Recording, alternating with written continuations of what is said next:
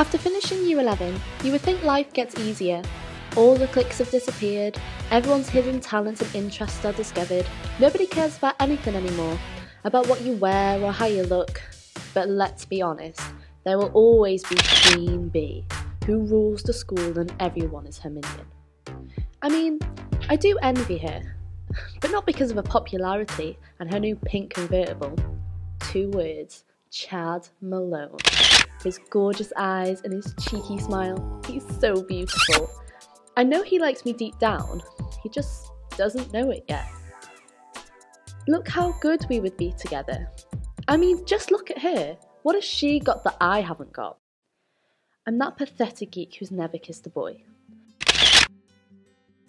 And it's sad, I know, the quiet one in the corner that nobody even speaks to, but I mean, I wish I could just get rid of Brittany altogether, so I can have Chad all to myself. Like use that spell of Harry Potter. Avada Kedavra, isn't it? Just like Harry kills Voldemort.